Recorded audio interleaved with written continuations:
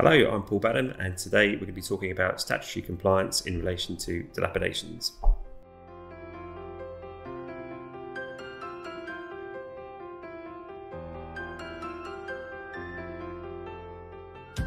Unsurprisingly, as a tenant, your landlord will expect you to comply with the law of England and Wales.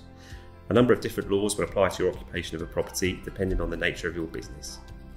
The most common types of regulations will be enacted under the Health and Safety at Work Act 1974, however, other laws will also apply. As lease and dilapidations deals with potential financial losses to the landlord, they will only be interested in your compliance with the laws as they relate to the physical condition of the building.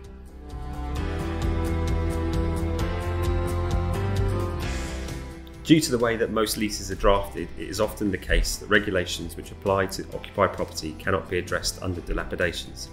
For example, when a building is vacant, it is not a workplace, and therefore, strictly speaking, regulations enacted under the Health and Safety at Work Act 1974 do not apply. Whilst this does not necessarily stop landlord surveyors asking for matters under those regulations to be complied with, your surveyor will assess each individual demand and ascertain whether the landlord is actually entitled to what they are asking for. Quite often they are not. As with everything dilapidations, it is important to review individual claim items in the context of the overall claim.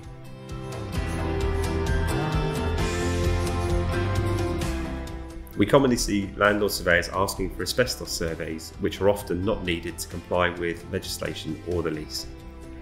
A lot of schedules of dilapidations also include costs for testing of services and fire installations where there is no requirement to do so.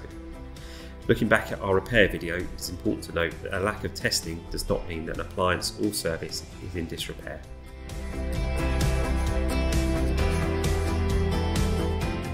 Although normally providing recent test certification is not a lease requirement, you should be aware that if the landlord decides to test an installation which finds defects, you will become liable for both the cost of testing and for remedying the defect, so long as the testing was necessary to find that defect.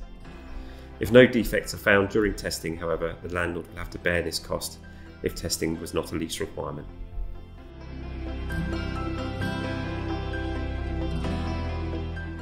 No, of course not. This video should only be viewed from a dilapidations perspective. We strongly encourage you to adhere to the requirements, particularly those enacted under criminal law such as the Health and Safety at Work Act 1974. There are some occasions where dilapidations claims made under this clause will be successful, but with the right advice, your dilapidations claim will be minimised.